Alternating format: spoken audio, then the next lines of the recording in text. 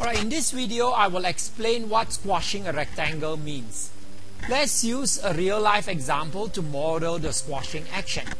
Imagine 4 pieces of straw being laced by a string to form a rectangle.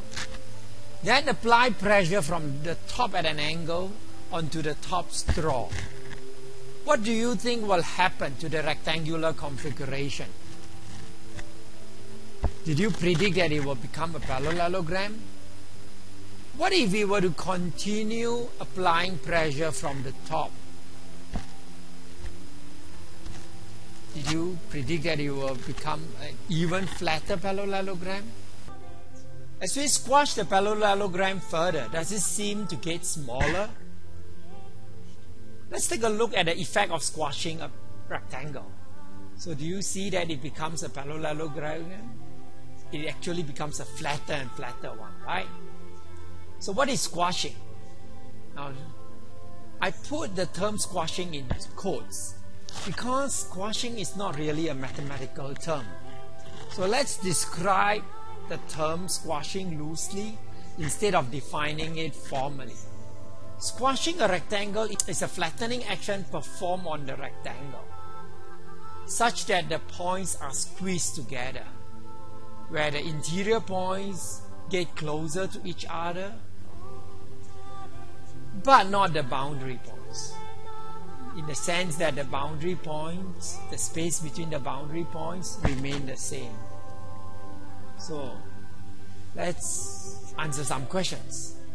Now when we squash a rectangle into a parallelogram, now which shape do you think has a smaller area?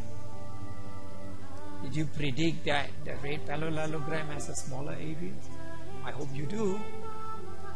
The second question, which shape do you think has a smaller perimeter? The answer is both shapes has the same perimeter. Let's go back to our model involving straws and a string and revisit the question. As we squash the rectangle, does it seem to get smaller? The answer, it depends.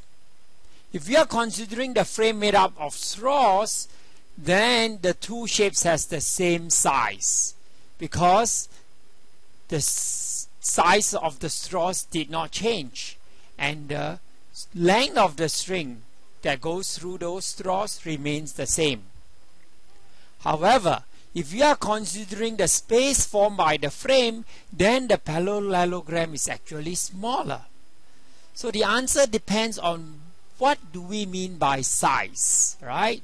So we have seen that in squashing, the perimeter remains the same.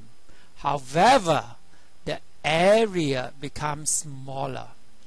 Now this is the opposite of shearing, right? We have seen shearing a rectangle earlier.